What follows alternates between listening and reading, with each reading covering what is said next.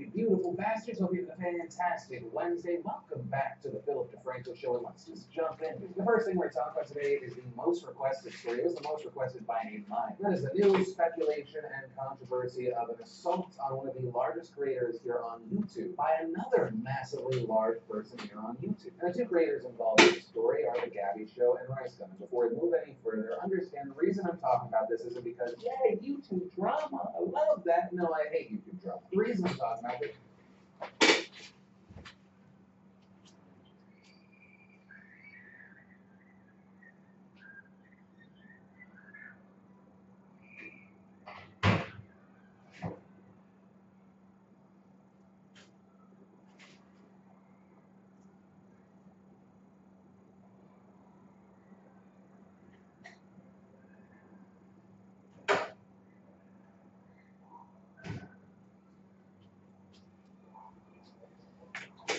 YouTube is no longer a little playground. Anytime either of these two put something on, they reach either 1 to 6 million people. Depending on what actually happened in this situation, we have either an assault, an exaggeration, a hoax, or just straight up slander. So that's why, other than a big news requested story, I will talk about it. If you don't know, these two creators have history. First one makes a lot of roast/bash videos, and he did one on Gabby. He by no means was the only creator making bash videos on Gabby. She had her own controversy. Most of it was around her stealing jokes. But fast forward to last night, Gabby realizes she's at the same party as Rice Gum, and she decides to Snapchat. Rice Gum is here, and I know that I want to challenge him to a battle, but I know he won't do it, and it's Alex's birthday, so I don't want to like ruin the party, you know what I mean? Honestly, if Rice Gum ever wants to like live freestyle battle, like talk to me right now, bitch, I'll murder you.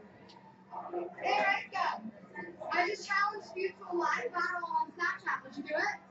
Live rap battle. Why would you do it? I don't want to do it. Alright, so Rice doesn't have his ghost trainer today. It's fine. I think we can still battle. I think we're good.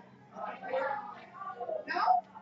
You don't want to do it? And then the next Snapchat, Gabby says something happened off camera. So update. Sorry if it looks like I'm crying.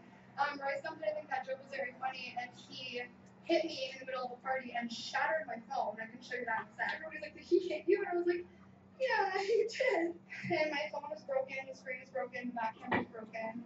So I need to get a new phone. Also showing a video and photo of the scratches she said she received from Rice Gum. And then she went on to say that there was actually more to it as well. And let's say, because I don't have any photo evidence, just like eyewitnesses, of him grabbing me, holding me down, and hitting me, and like twisting my arm, he still shattered my phone. Now from this, there was of course a big reaction. There are many people who instantly